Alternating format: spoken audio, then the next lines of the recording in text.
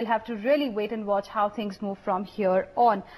Moving on, let's talk about some of the specific news. In fact, some more news which we are tracking because of the news associated. Let's talk about HSIL now. This particular counter has been in news, in fact, since last couple of days. And yesterday, the QIP, the company actually managed to close their QIP successfully.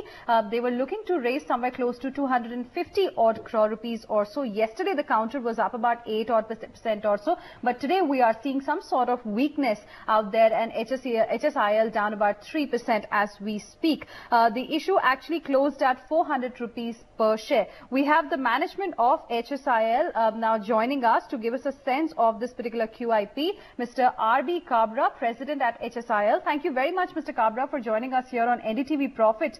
Give us a sense of this particular QIP that closed yesterday. What kind of response did you get? Thank you very much, ma'am. We had the resolution from the board as well as the shareholders to have raise a capital by 250 crore rupees. And when we went to the market, the response was overwhelming. The book was more than 2.5 times approximately the expression of interest. And finally, we had yesterday closed by raising 250 crore rupees successfully from the QIP investors. Who all really subscribed to this particular QIP? Where did you get the interest from, and why exactly? I mean, are you happy with the closing of the issue that happened at 400 rupees per share? Yeah. Actually the floor price for the share was around 412 rupees as per the SEBI formula when we opened the QIP for subscription. And we gave 3% discount, and we offered that as 400 rupees. Normally we understand that the discount on the SEBI formula price goes up to 5%, and the last few QIPs have been done at 5% discount. But we could manage it at 3% discount because all good names were backing us, and the overwhelming response looking to the book size, we could convince the proposed investors that 3% discount is good enough, and we could close that QIP at 400 rupees.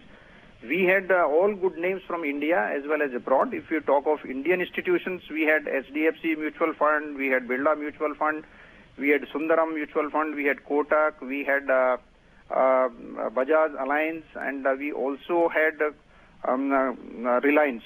So all these people had participated, and similarly from abroad, and the FIIs, we had Fairing Capital, we had Prince Street, we had Samsung, and few other names. So very, very good names has come as an investor into the QIP. Right. Mr. Kabra, where exactly are you looking forward to use these particular funds that you have managed to raise? Yeah, these funds will be used for immediately paying off our debts, because with whatever capex plan we have, those are already funded through the internal accruals.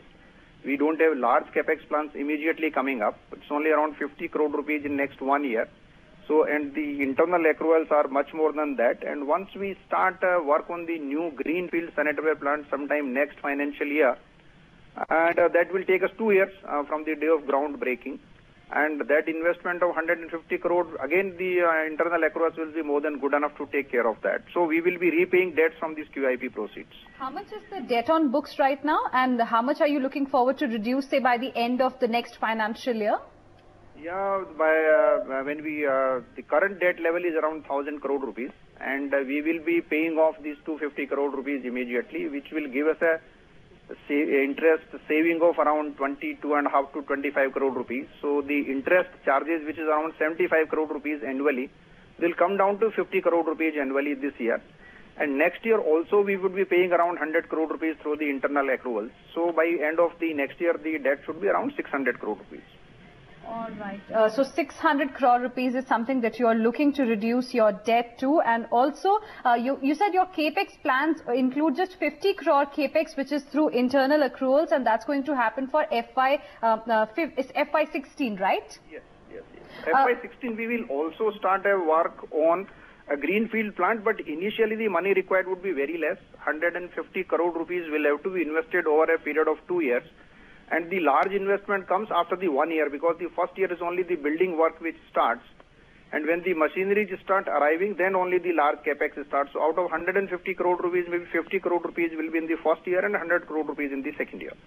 Right. And lastly, before we let you go, Mr. Kabra, can you also give us a sense of what's really happening with your tiles business? Last when we spoke to you and the management, the indication was that you're looking to exit your tiles business. So has it really happened, or are you still in the process of exiting your tile business? Yeah, actually we entered tile business by trading and by importing high-end tiles from European countries and Middle Eastern countries. But at the end of the day, we realized that margins were very thin.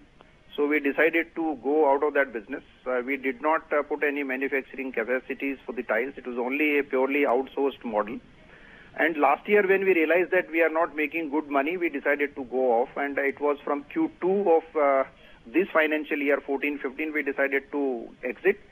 Currently, we are only clearing our stocks, which are very little. And I think by end of June this year, we will be completely out of the tile business. All right. So by June this year, you're expecting to exit the tile business completely. Thank you very much, Mr. Kabra, for joining us here on NDTV Profit and giving us a sense of the QIP and the business plans ahead. We are slipping into another very short break at this point in time. Don't go anywhere. We'll talk about the big policy decision that came out yesterday. The government finally managed to get clearance as far as the insurance bill in the Rajya Sabha is concerned.